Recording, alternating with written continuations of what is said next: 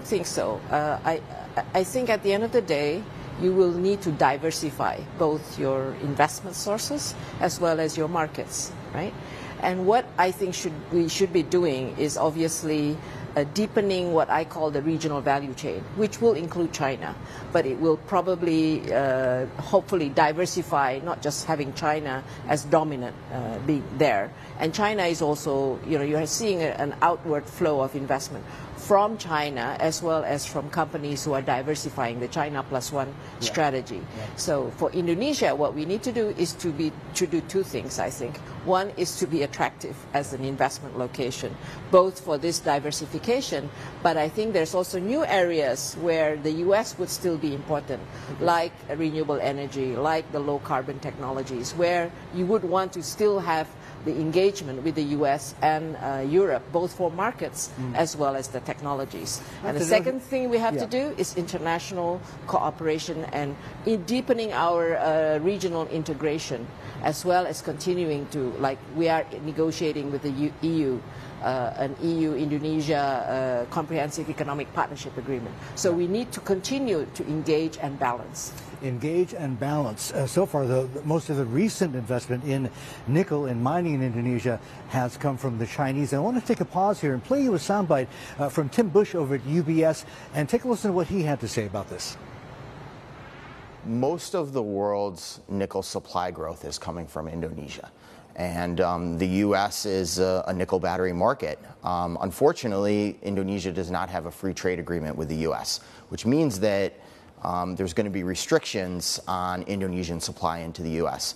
I think what we would hope for with the change in administration is a limited critical mineral agreement between the U.S. and Indonesia, similar to what we saw with Japan. Most of the Indonesian nickel assets are controlled by Chinese interests, and many of these interests the U.S. government is defining as foreign entity of concern, therefore off limits for IRA incentives.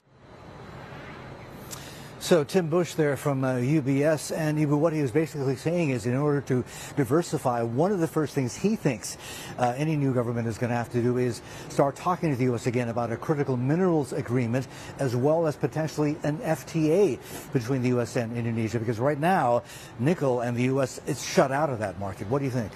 I think so. We have actually been continuing our discussions to get a limited minerals agreement with the U.S. because, as I said earlier, for us to be competitive in the further downstreaming from nickel, such as EV batteries, you need the global market. So you need the U.S. and also the EU. So a limited minerals free trade agreement is actually, we have been trying.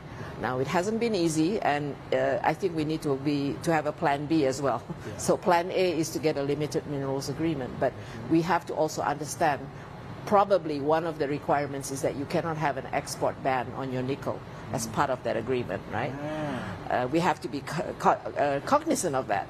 The plan B would be deepening your regional value chains so that you reduce the amount of Chinese or foreign entity of concern within that supply chain.